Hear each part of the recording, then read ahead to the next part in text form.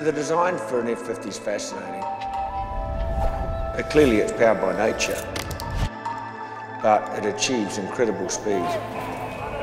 And we've only really just started. As we use artificial intelligence to actually learn what the best practices are too, because we're using a lot of big data and machine learning to actually learn what's working best in practice and why. Well, of course, that's accelerating change to levels that we've never seen in the past. The whole machine learning aspect is incredible. You know, we had a situation in Sydney where Oracle Corporation brought in some of their top technicians in this part of the world to actually see what we could do with the enormous amount of data that's coming off these boats. So each boat has 800 sensors on it. It is producing an incredible amount of data every 10th of a second. So that is all housed in the Oracle Cloud. And this group of technicians took that data from the first race day. They wrote some software around how it was accepting the data and then produced 10 insights. And 2 of those insights completely blew our technical team away. And that was just in 20 minutes of, I guess, the machine learning. So you can imagine what the future holds. Sort of see how the plug and play works and the mechanism. And how quickly do you reckon you can change a module? I think if you were to focus on one wing only, you'd have the module changed in about 25 minutes.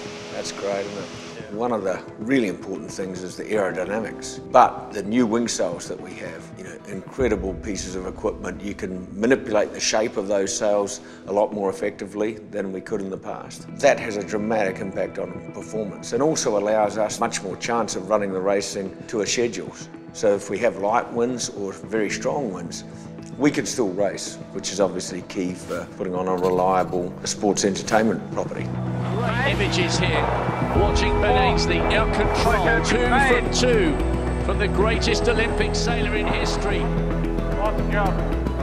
We are looking to expand into some non-marine fields. The aerospace industry is one of those where we can build very high-spec customised components. We're under confidentiality restrictions for obvious reasons, but there is a lot of pretty cool stuff going on here at Cool Builders.